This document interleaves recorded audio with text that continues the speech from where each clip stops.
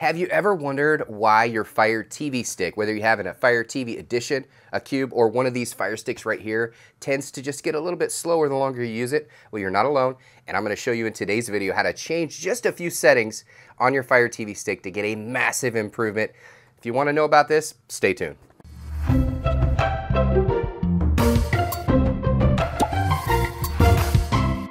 All right, everyone, I have you on the TV, as you can see. Now, I am using a 4K Fire Stick, the older model, 2018, but what I'm going to share with you works on all devices. It doesn't matter which one you have, you can do these settings. So why am I doing this video? You will be shocked with how much data that Amazon actually collects on you and sells, and they make money off of you based on what you use, based on what you allow as far as pop-ups and ads, and all of that can be changed. It also takes up a lot of resources default out of the box. I'm going to show you that really quick here. So if you look at the screen and you go to any show, you will notice that, for example, I highlighted over Reacher, a new show by Amazon, and you can see that it is playing. Now, not only the video is playing, but if I turn it up, the audio is playing as well. So now that's taking up resources on your device. It's also adding to the cache on your device, which is taking up storage. It has a lot of negative effects. You may like having the video. You can even specifically turn off the audio and just let the video play. That's up to you, but it does take up storage. So that is something I wanted to tell you guys about. You can actually turn that off. So in the future, when you go to Reacher, it will be that still image that will not play, just the still image. So it does save a lot of resources, especially if you're using a hotspot or you have limited data where you are with your Wi-Fi. So that's something to consider. We're going to talk about how to turn that off. But not only that, they're actually selling your data. They're collecting what you are using, how much you're using, what apps, where you've browsed. All that information is being sold to other people. So let's turn all that off. Let me just show you really quick how to do it. So if you go to your settings section right here, the two sections we're going to focus on, and you know, in past videos I've covered all the other sections, but this is one that I haven't covered as much as I should have, and it is the little bit of the display and sounds. Just really quick on that, we're going to talk about screensaver and how it collects cache, and it's not necessary because most TVs have a screensaver anyway. So that's going to be there. I'm going to show you how to turn that off, but everything else is going to be here in your preferences section. Preferences is really where we're really going to delve in on this video. It's going to be a quick video, but I just want everybody to know where to go to fix a lot of these issues you're having. If you notice your Fire Stick's getting slower and slower the longer you have it, it's probably because some of the preferences you have. I wish that it wasn't defaulted this way, but it is. And most electronics, unfortunately, are that way because they not only want to sell you a device, they also want to sell your information to others to continue to make money off of you. A lot of people don't realize that. So we're going to go ahead and go into that. So let's go into display and sounds really quick. So screensaver, what is screensaver?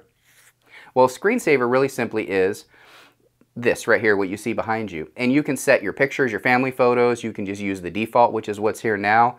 The problem with the screensaver is it holds cache. Every time that screensaver plays, it records it. It saves it as temporary memory in the form of cache.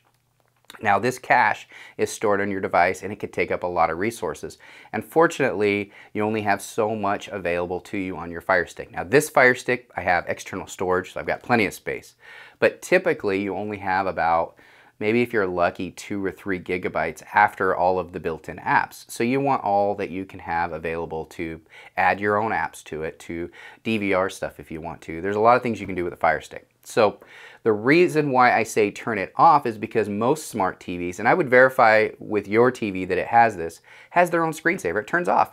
It powers down for you so that it doesn't burn the image on your screen. If you have an old TV, then maybe leave this on and just deal with the lack of storage. But I'm going to go ahead and turn mine off. All you do is go to start time, never, it's off. Now it won't collect that data. So that's a big deal. You can free up a lot of space if you go into your settings and clear the cache on your screensaver. You'll see what I mean. I bet you there's over 100 megs, maybe more, in there. So you can go ahead and do that on your own. And I've shared on other videos how to do that. It's all done in your applications right here. I'll just show you really quick. Manage installed applications. And then you find your application. Internal only because I have an external drive. But if you go down here, you can just select whatever one and then go ahead and just click on it and clear cache just like that. Really quick, really easy. So you can do that with your screensaver and you can see how much is in there. You'd be surprised how much is actually stored in there. All right, now that you know about screensaver, this is the most important thing right here. Now this is going to be the preferences section. So in preferences, open it up. You'll notice a few sections I want to focus on. One is your privacy settings. The second is data monitoring, notifications, featured content. So let's go over each one really quick and why you want to change these things. So privacy settings is the first one. Let's open that up. There are 3 sections on here: your device usage data, your collect app usage data, and your interest-based ads. Do you really want any of this stuff? Do you want them to collect your data? So right here, the device usage, they're actually, it says right here on the right-hand side, use personal data collected by the operating system of this device for marketing and product improvement purposes. Look at that right there. It says what it does for marketing. They're selling your information. They're seeing what you're using. They're selling it. Same thing with your app usage. They're going to look at what apps you're using. For example, let's say I'm using an exercise app or multiple exercise apps. What do you think they're going to do? Well, they're going to notice that. They're going to collect that information. They're going to sell it to companies selling exercise equipment. I don't want those ads. I don't want those emails. I don't want stuff in the mail. Interest-based ads, same thing. So this is going to be like pop-ups, redirects, things that are going to pop up on your screen, marketing based on your interests, things that you've searched for maybe on the web or other things on your Fire device. So let's turn these off, guys. We don't want that. I mean, who wants that, right? So let's go ahead and turn them off, every one of them. No more ads, no more marketing. So much better. All right, second section, data monitoring. Same kind of thing. They're monitoring your consumption. How much data are you using? Well, it's none of your business. I turned that off. Notification settings. This is pop-ups. Do I really want that? Well, you can have that in some cases. Let me talk about that. You can turn Do Not Interrupt on, and that would just deactivate all of them. Or you can go into specific ones and turn them off. I do like my Alexa ones because I like to know when there's new shows out there. But Analytics, I don't need that. Aptoid, nope. Atlas, nope. Cinema HD, absolutely not. Discovery, no. I have a few of these already off, as you can see. I do leave my ExpressVPN on because I want to know when somebody's trying to hack into me. ExpressVPN will let me know that they protected me from that. So I like to know also when it's on and off. I do leave Downloader on as well because when you download apps, you need to know when it's done downloading and it will pop up and let you know. So I have that on. Okay, so you can go through and turn them all off that you don't want, but keep in mind things like Downloader, okay? You definitely want to keep those ones on so you know it's done downloading. All right, next one, featured content. In the beginning of the video, you noticed that Reacher that I was sharing you with, that when you highlighted over it, it would play the video. That takes up resources. That will actually slow your network down eventually, so you can turn that off right here. You have 2 choices. You can just turn the video off, or you can turn the audio off, or you can turn both off. It will just be a still image at the top, no more video playing, saves a lot of resources. Easy, quick one to do, okay?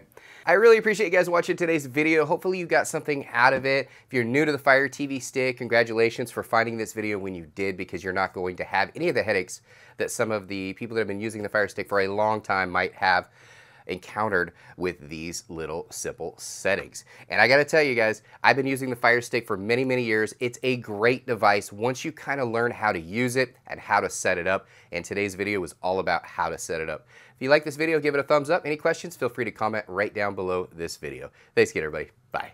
I really hope you enjoyed today's video. If you did, do us a favor, just hit that thumbs up right down below this video. Share this video with those that you think would like this as well. And don't forget to subscribe. We have tons of videos on this channel just like this, so make sure you check those out as well. Thanks again, everybody.